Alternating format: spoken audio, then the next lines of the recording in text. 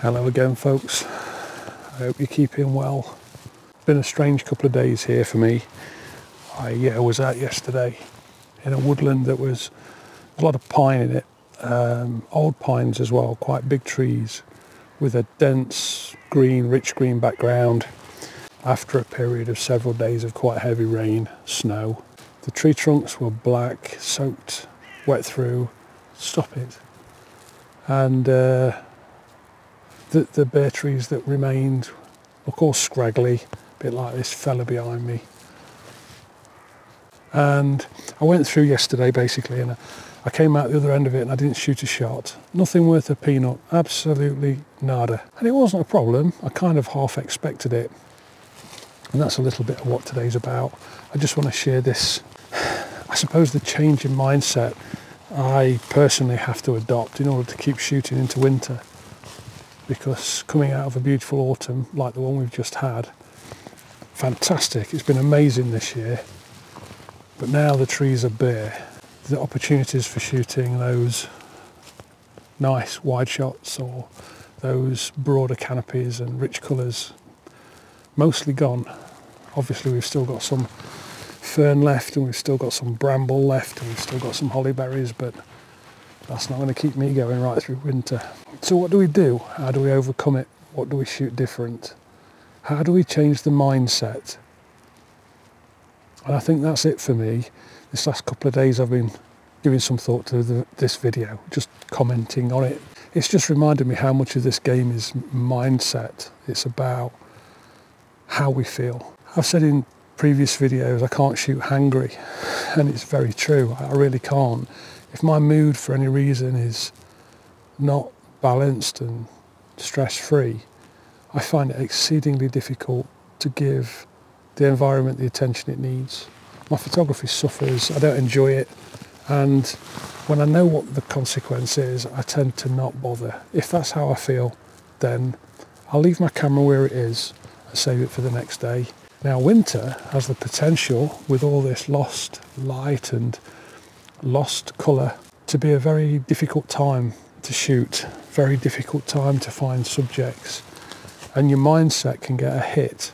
It can be an opportunity to down tools. It's cold outside, it's not as comfortable, things get wet, you've got pressures on your time because there's not much of it available. The light's here for only 2 or 3 hours each day, so it's easy to use multiple excuses to not pick your camera up. However, this can be the most magical time of year. I can't say I've shot my best shots through winter. I'd like to say I could, but that's just because I'm passionate about photography, I suppose, and passionate about nature, particularly the woodland. So it presents different opportunities, and in order to capitalise on them, I need to change my mindset. And if I do that successfully, then the opportunities will start to come. But they don't come day one, and I'm considering this to be day one. This is my first winter shoot, and I'm only here for perhaps an hour and a half before I lose light. So today is just about me getting into the frame of mind, thinking about what it is I'm finding interesting, trying to consider whether or not to bring my drone, and whether or not there are things here that I can really invest some time and effort into. I'm going to wait till that plane's passed and then I'll bring you back. If it's not the birds, it's something else. So I'm not going to start getting into details and talking about what it is I start to look for and where I see opportunities and all that jazz. Really, I just wanted to say that there's a dog now.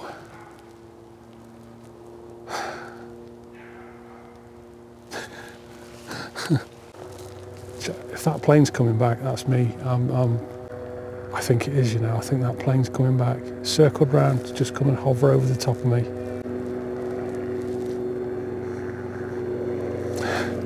I'll give it 2 minutes and I'll bring you back. Oh, the birds as well. What is going on? So, I don't want to dive into details suggestions about what to shoot, where to shoot. That's up to us all individually, isn't it? What we find interesting, what we find motivating, where we find beauty and what it is we're trying to produce. What I will do is I'll say, I swing, as I think a lot of landscape photographers do, I sort of swing towards more intimate shots where I've got more control over the whole frame, and sometimes that takes me into abstract. So I'm more open-minded about patterns, and I'm more eager to jump on them when I find them. It's such a complicated subject. It gives me an opportunity to produce the type of work that motivates me, and one of those things is to produce multi-shot studies of single subjects. So I like triptychs. I like 3-shot studies of one specific subject. I post-process them equally. I don't pay any extra attention to them, but I produce them as studies. It's a study of the season. It's not a consolation prize to me. It's something that really motivates me. I love the diversity that we get as far as winter is concerned. So any little tiny pops of colour are quite dramatic, when in autumn it's all dramatic. So in one respect it's no different, and in another respect it's very different. But there's that shift in how we view it that takes place. We have to look for things in different lights, in different ways, and it can be a very motivating process. I said I wasn't going to get into specifics, and I've started getting into specifics. So it's just about a shift. It's about coming out and looking at the environment through different eyes, seeking out different subjects. We can always shoot the environment, the environmental light, that's always with us. And we can always shoot form and shape. But in winter, perhaps more so. Again, I'm just edging towards talking about what we can and what we can't shoot. That's up to each of us individually. Really, it really is a difficult time to work through how you're going to do things different, what you're going to seek out, and where you see value. That's the bottom line. It is one challenging time of year. It really is difficult. But we can't be afraid of hard work. We can't be afraid of the struggle. It's a case of finding new eyes, doing new stuff, seeing a new way. And I'm just about to begin that for my winter season. What do you do different? How do you change your frame of mind? Do you just move to more intimate shots? Is it a case of extracting the background and going in close? Do you aim for colour? Do you go monochrome? I love mono in winter. Do you go gothic? Do you like to drag all the light out of the subjects and try and find some really meaty, monstrous stuff? What is it? What do you go for? I'd be really interested to know. Comments below, please. I'll keep hunting. I'll see what I can come across. And if I find anything, I'll bring you back, explain what I'm thinking about, and then I'll take you from there. See you in a bit.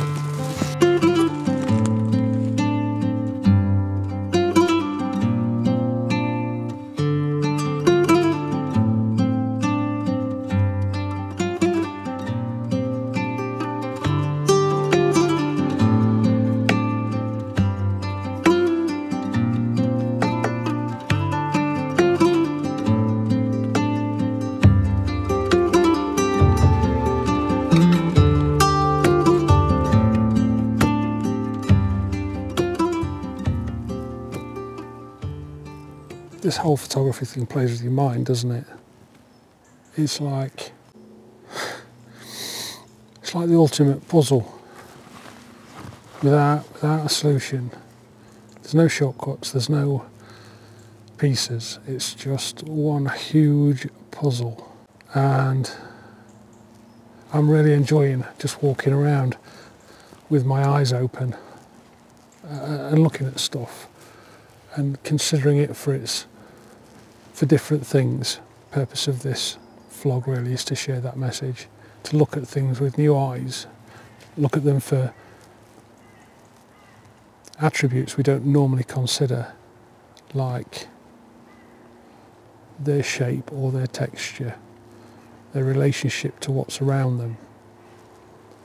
I'm absolutely loving this morning. It's just awesome, although it's probably now just after midday, 12:30. The mist has lifted. It was coming in when I first got here. It was just getting denser and denser, and my hopes were high that it was going to carry on for a while, but no bother. I mean, it's started to lift, and the light is actually a little brighter. It feels a little lighter, and I'm just hovering around here in the hope that that continues for a few minutes, because I have a composition, and it's very different to what I would have been shooting recently. And I actually started off, I'm going to try and show you where I am, because I'm sort of, behind me is a root ball the size of a house, or a small house, and it was a tree that fell recently, and it had a huge V shape to it with equal limbs on both sides, or the left hand side's a bit chunkier, but similar limbs both sides. One went up on the right, one went up on the left, and they are left and right of me right here, right now. So let me show you the root ball.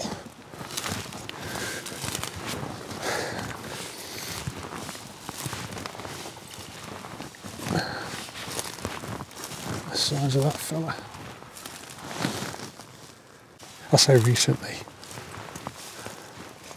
It's a while ago, but relatively recently. Hop over here, and let me hop over here. Oh, it takes a little bit of doing. Easy. Oh. Don't that the kisser. So let me explain this composition. Let's get one in for today at least. In the background over here, we've got quite a nice mixture of dense shrubbery. You see a little bit of the sky, but really there isn't too much. It's quite a nice backdrop. We've got this beautiful copper here, and then we've got this bright green moss on these two fallen limbs. So, can we find a composition in there? And I wasn't really happy with it. So there was a bit of symmetry, there was a nice leading line off, but the backdrop was okay, but it just didn't do much for me. So what I decided to do, I'm stood here between righty and lefty, and righty, he goes off beautifully like so. See, there's a huge fork in there, and there's some nice branches leading out. Lefty over here, he's got this one and keeps trying to give me a kiss, but the main part of his trunk goes up, and there's a vertical sprout here, and there's another tall trunk that leads off nicely up to where there's another tree. We've got a nice bit of backdrop, but there is some highlights over here, and it kind of detracts from this central theme. So then what I've done is I've gone a bit closer, because at 50mm I'd be shooting what I see. I'd be getting in about that. But at 28mm I'm actually getting more like what you're seeing. So I'm capturing a far wider image, and as a result it's introducing the highlights over here. So to get rid of those, what I've done is I've moved my camera to the left hand side and twisted it that way. Dropped my frame to try and make this more of the composition, to extract the interest out of this subject. The point of this composition is not to create an award-winning shot. It's for me to become familiar with the light, the environment, finding new compositions. And that's the thing I've been hoping to try to share through today's vlog, is that if we make efforts to look at things differently, we start to find new compositions, different compositions. And they're compositions that suit winter. They're compositions that will help us extract the most from this environment when it's sparse. I hope. That's what we try to do, isn't it? So, on camera, I settled on, looks something like this. So I'm shooting at 28mm. 28 f2. We've got the right hand log here with the beautiful green moss leading up to the top right hand third. We have roughly the top third of the image with the highlights in it, the bottom 2/3 with shadows. If you saw Thursday's video this last week talking about the rule of thirds, you'll understand why I'm talking about it in this light. And I'm going to be trying consciously to do more of this. I'm going to try and encourage myself to shoot more in line, in keeping with the rule of thirds as it was originally intended. So that's the right hand limb, thirds related, light and shadow related, and the left hand limb just ekes out this bottom left hand corner, bringing the eye up to a rough similar central part of the image. Excuse me, coffee burp. We've got some colour down here we can extract. We have some beautiful green that we can emphasise. We have light that we can play with. We have shadows that we can play with. And I hope this will produce a respectable image. It's a challenge, this. It's a real challenge, but it's a really, really, really cool one. It's very motivating. I find, I do speak for people, and I'm sorry, I don't intend to. I just think if it's interesting to me, somebody's going to find it interesting too. So I hope it helps. I hope you put your boots on and clear off. Pick your gear up, get off out there. Stop sitting and playing the Xbox, PlayStation, or whatever. And if you don't have a console, but you still haven't got out, days like this, man, we really miss it if we don't. It's worth the effort, even if you don't come away with any shots, just to come and sit on a wet tree, a wet arris. The other thing, I'm going to say it, I don't know if it's a tip, I don't know if it's just me, but one thing I find that's particularly helpful in winter, especially at this change to my shooting habits, one thing I find really helpful is to stand still.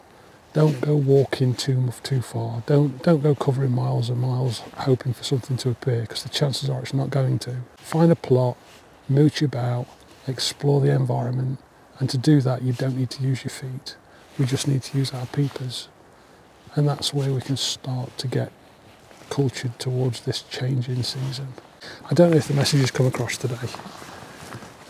Any photographers out there, landscape, woodland photographers, you'll know the problem with the change over to winter from autumn, and I guess you'll all have ways of coping with it, of dealing with it, and I haven't really shared mine other than acknowledging it needs to happen. I need to make a change. Maybe that's it, maybe that's all we need to do. We just need to acknowledge it and then come out here with a more open mind and less expectations. Then we can let happen what happens and enjoy the time here. You know, I'm going to carry on walking for a little while, but I'm going to focus on the environment and thinking about what I need to think about. So I'm going to wrap this one up now in talk terms. Thank you, somebody said from the back of the room. And I'm going to pop up some images from today. This one, if this is it, this is it. But if I pick anything else up, I'll include those, or one or two of those, and draw up the usual gallery. This has been a challenging vlog on a challenging day, during a challenging time, in a challenging environment, with challenging subjects and challenging light, with a camera that's got a new lens on it that's also challenging me. I think that sums it up. It's been quite a challenge today, but a very, very fruitful one. I've really enjoyed it. I've enjoyed my time just being stood still in here, to be honest. It's great, just fantastic. So, I hope there's something in here worth a turkey, and I hope somebody gets some value from it. And I'll try and do better next time. But I think for today, folks, I'm going to call it a wrap. And as I say, I'm going to buckle down and have a bit of an explore. So, I'm going to thank you very much for watching. Ask you to please take care of one another. And as ever, if you can't be good, just be careful, and I'll see you very soon. Take care. Bye for now.